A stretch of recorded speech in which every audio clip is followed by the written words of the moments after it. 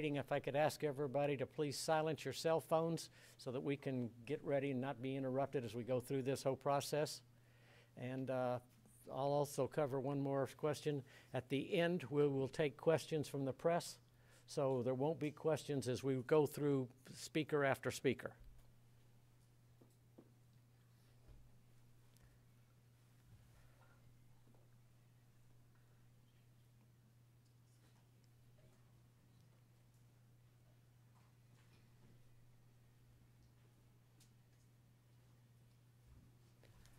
Good afternoon. I'm Clay Davis, the chairman of the Spalding County Board of Commissioners.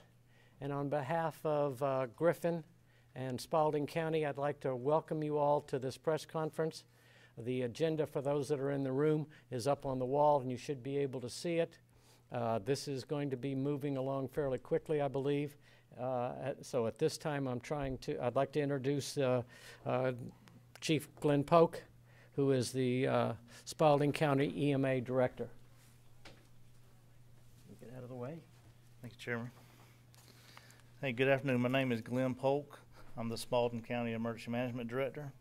Just like to start off by thank y'all for coming, and we'd like to thank all of our local, state, and federal partners and all of those officials for the collaborative effort that we have worked through and starting to begin our recovery efforts in order to rebuild our community due to the January 12th severe storms.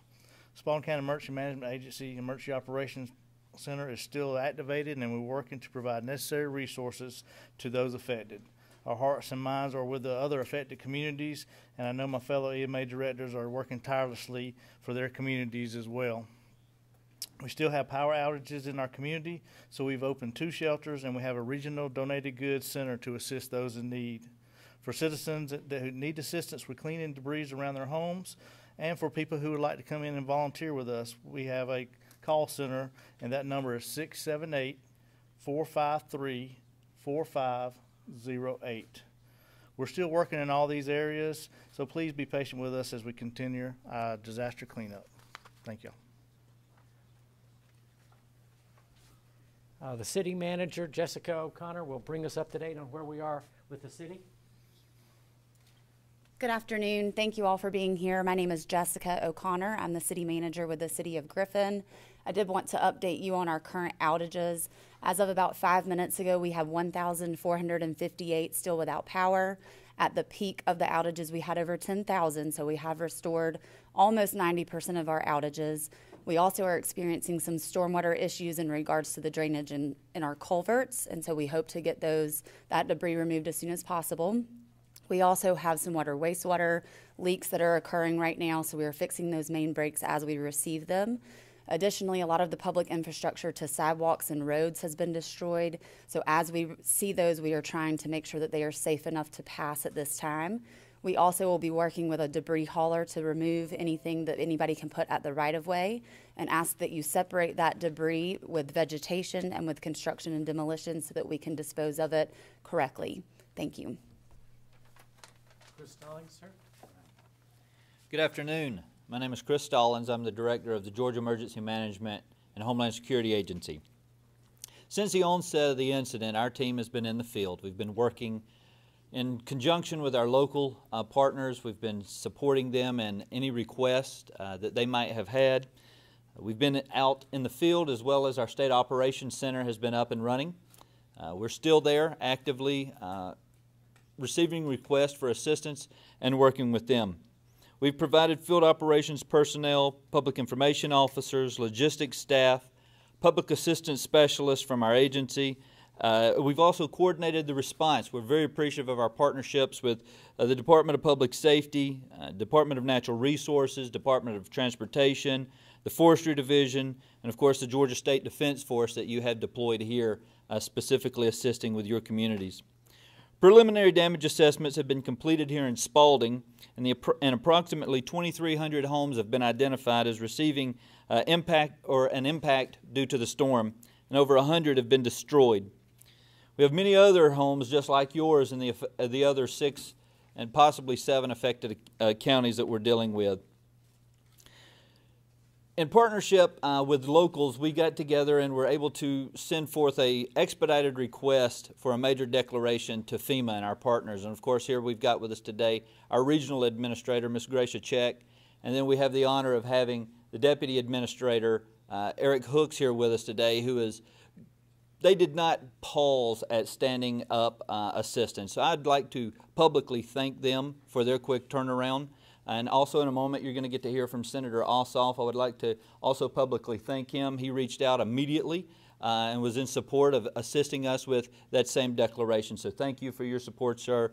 You as well. We couldn't have done it without you. And because of that, we've been able to do a lot of things. Right now, we're beginning to identify our disaster recovery centers, or you'll hear it maybe called DRCs. And so in the area that is affected, that will allow citizens in Spalding and Griffin and all the other affected counties to get that assistance from us and our FEMA partners. And they'll talk to you more about that, and we can answer some questions later, but it will be turning on both public assistance and individual assistance. And those are two major categories that we were highly in need of so that we can get the responses to you. And finally, I'll just say we're dedicated to you. Here at, with GEMA, as well as with our FEMA partners, I won't speak on their behalf, but I think I've got their shoulder of support to say that we will be there until it's done. We're going to stick around. We're not going to leave you in a few days. We're here for the long haul. And of course, on behalf of Governor Kemp, who could not be here today, his office is always open. We are a part of that office, so if there's anything that his office or we can do for you, please don't hesitate to reach out. Thank you, sir. Thank you and good afternoon, everyone. Thank you for your steadfast leadership, Mr. Director. Your swift action, along with our local community emergency management responders, provided the information to the governor so that she could have a quick turnaround on a disaster declaration request. I'm grateful that the president saw fit to sign that request with such immediacy so that we could lean forward into our response and recovery efforts for you here in Georgia. Along with Regional Administrator Check, who joins me here with FEMA, we are also accompanied by John Boyle, who is our federal coordinating officer for this event. John will be here on the ground for the long term, working with state and local leaders throughout this entire response and recovery operation. So I want to thank everyone who's standing here. Incredible leadership in Georgia. Our congressional leadership is strong. Both professionally and personally, I know the commitment of Senator Ossoff and the rest of the congressional delegation to drive the recovery for Georgia forward. And I think I speak for everyone standing here that our hearts break for any loss of life. And I understand that there was a loss of life of a 5-year-old child over in Butts County. And so I do not want to go without recognizing that loss. I'm also here today to confirm that we are working hand in hand to ensure that everyone that's impacted by this disaster can access the resources they need to turn the page from the disaster to restoring some sense of normalcy and leading to their recovery. Just yesterday, I was on the ground in Dallas County and Ottawa County over in Alabama. And just like here, we have surveyed damage and will continue to survey damage. But beyond the tragedy of the damage out there, what I have seen in Alabama and what I've seen this morning over in Troup County, and we'll certainly see over here in Spalding County as well, is the resilience of a people. I've been seeing neighbor helping neighbor, people coming to each other's aid to provide information. And I also want to make sure that we continue in this spirit and listen to your local trusted voices. Many of them stand here. And I'd like to thank the media for also amplifying those local and trusted voices so people can access the needs, the recovery relief that they need. I also want to encourage anyone who has been impacted by this storm, particularly if you're uninsured, but oftentimes people are underinsured. And so if you're not sure and you've been impacted by this storm, we want you to register with FEMA as soon as possible. You can do that in a number of ways. We have the FEMA app that you can download to your mobile device. There's also a website that you can go on, disasterassistance.gov. That's disasterassistance.gov, where you can sign up and avail yourself to the relief programs that FEMA is bringing to bear. We also have a traditional 1-800 number. It's 1-800-621-3362. That's 1-800-621-3362. And that number is available to call from 6 a.m. to 10 p.m. Central Time and Eastern Standard Time to 11 p.m. at night. So we look forward to our continued work with all of you as we will continue to work in this great state as well as Alabama to get the disaster relief that's needed to anyone who's been impacted with this storm. So thank you for allowing me to be here with you today, sir. Thank you for coming. Thank you, sir. At this time, it's my privilege to introduce Senator Ossoff. Come forward. Sure. Thank you. Thank you, Mr. Appreciate Chairman. it, sir. Thank you. Good afternoon, all. I want to express my gratitude to Deputy Administrator Hooks and Regional Administrator Gracia Check for their presence here today, as well as to GEMA Director Chris Stallings for his leadership in these difficult recent days here in Griffin and Spalding County and across the region. I want to take a moment on behalf of the entire state and express our deep regret and sorrow at the loss of life that has resulted from these devastating storms, including a 5-year-old boy who was killed in Butts County, a heroic Georgia Department of Transportation state employee killed in the line of duty, as well as a Georgia right-of-way lineman who was killed in responding to this severe weather. On behalf of the entire state, our hearts are with the families of those killed, as well as with all who sustained injuries and property damage or loss of their homes during these devastating storms.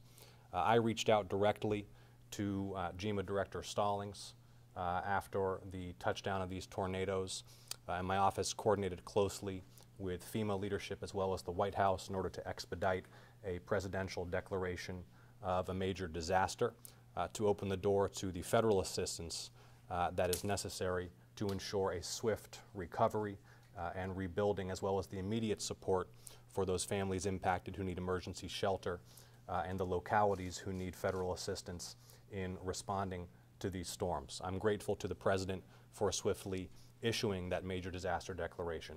My team and I are here to assist all Georgians as we work together as one state and one community to rebuild. All of the resources available through FEMA and other federal agencies can be found at ossoff.senate.gov, and as the Deputy Administrator mentioned, disasterassistance.gov. Thank you all so much. Thank you, Senator. Appreciate it. At this time, if the press has any specific questions, we'll see how to answer them. I know that there's a decision that should be made soon on whether or not schools will reopen tomorrow. I didn't know if anyone here could speak to that and whether or not there was a decision. We did just receive word that the schools will remain closed tomorrow. That information has gone out to the students and families of the school. Do we know when it will open? I don't know that, just that they are closed tomorrow. We do also know, though, that power has been restored to all schools as well as the bus yard for transportation. So that was one of the last things that was holding them up, but that power has been restored. There was a survey that went out as well. Are you going to be doing more surveys, or? I'm not in the school system, so I can't speak for them. I just was notified of that information a few minutes ago, though.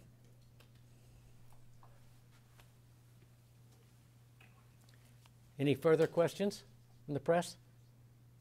Is there any list of needs at any of the shelters, any workers, particular needs, food, water, whatever? Glenn? Thank you for that question. We have a dedicated group of volunteers from many facets for our community, and we have a call center that's coordinating needs of people in our community and or people that can give that assistance, and that number is 678-453-4508. We have a call center set up at the Senior Center down on Memorial Drive. This question is for FEMA. As far as the timeline of when people people will get their financial assistance? How does that generally work for the average person?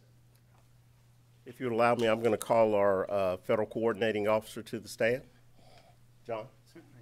I'm John Boyle, Federal Coordinating Officer, and to specifically answer the question, it's a fairly quick turnaround within the time of registration. So as soon as they register, they're going to begin hearing back from us very quickly about what their status is, and to get much more specific than that, it's really difficult to do because every case is a little different. I know in Butts County they're setting up some sort of field office to help with applications and whatnot. Are they going to be doing that here in Spalding? Yes, we will have a disaster recovery center opened up here shortly, and we'll also have disaster services assistance employees out in the field going door to door and working with disaster affected community people. Please make sure you, as citizens, ask to see their badge. Be safe on that and make sure you know who you're talking to when they come. Thank you. This is another question for FEMA. In terms of trusted resources, like you were just saying, in terms of verifying your badge, are there, there's signs, for, debris pickup, things like that. How does someone know to make sure that they're accessing, the right sources and trusted sources? I think the city manager mentioned get the debris up to the edge of the roadway, and that'll facilitate the pickup. We'll work with the community on the reimbursement for debris removal as a part of our public assistance program. So that's all part of what we do.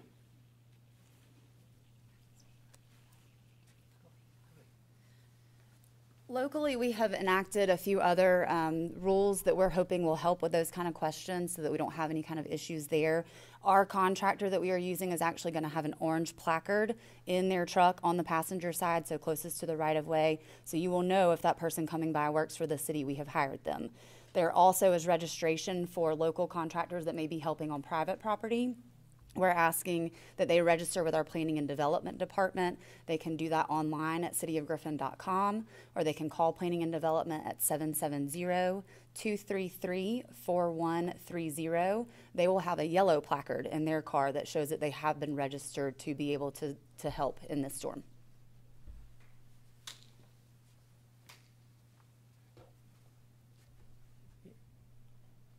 Representative Mathiak?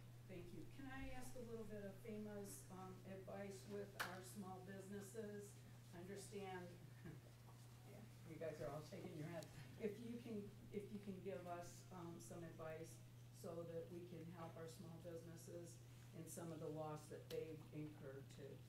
Absolutely, and very frankly, FEMA programs, public assistance is focused on infrastructure and some private nonprofit organizations, individual assistance for individuals and homeowners.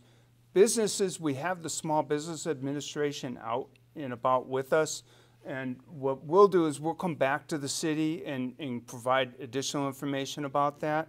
I'm also looking to bring in the U.S. Department of Economic Development Administration and USDA as partners in this disaster so that we can come together with your community, your businesses, get to know what their issues and challenges are, and see what kind of resources we can bring to bear to help move them forward toward recovery.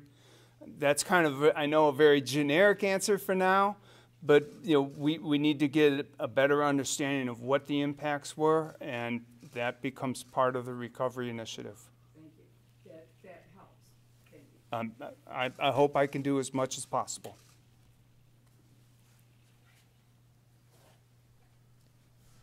Any other press questions?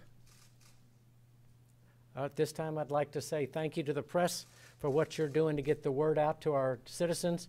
It is extremely important, and I'd like to thank the folks that are coming here to provide resources that are so badly needed. When you drive around and have an opportunity to look at it, you go, wow, this is so bad, and we appreciate all the stuff that you're doing to be able to bring it into us. At this time, that concludes the press conference, and we'd like to once again thank you all for coming. Thank you, Mr. Chairman. Good, sir. Yes, sir. Again, I'm telling you, phone call you make will help. Thanks, Chief. Good to see you. Good to see you too. Thank you so much. Really powerful. Glad to be here. You I feel that way, and your staff has come through. We're gonna get out. I need something, and they said, here. There's your guy right You've got I this. heard about it. It's more than that. It is. I was working 14-hour day before this happened. What's the hour here? Thank you, ma'am. Thank you, sir. Thank you for your leadership. Very nice. You all have. But I'm here in Atlanta. I come from the southeastern states. Chris and I, he's a great leader. They've done it the right way, and the best thing that we can do is just keep communicating. And then also, while we are in delivery, if you discover, people that have additional accessibility needs that really are picking up, we're not gonna limit ourselves to being We do have a very clear strategy. Yes, sir. I appreciate it. This area of our city is closet. So we're working through some of the community activists that we already know to make sure we're getting information out that's digestible. So And a key thing is disaster survivors. Yes, that's right. We're going out to give them that information. yes, Door to door, let us come to the community. we already know. We're telling you because it's the ones that we're struggling to get to the shelters. There's some trust, cultural stuff that this community has been working on, and this is going to give us opportunity. We'll go to that one. We'll want to make sure that some of those areas, give attention to those areas. The city planner between FEMA and GFL. It's great to meet you. Thank you so much. You as well. Let me make sure you got my cell. Hold on. Okay, all right. Well, and there's a lot of steps in your actually got to start to about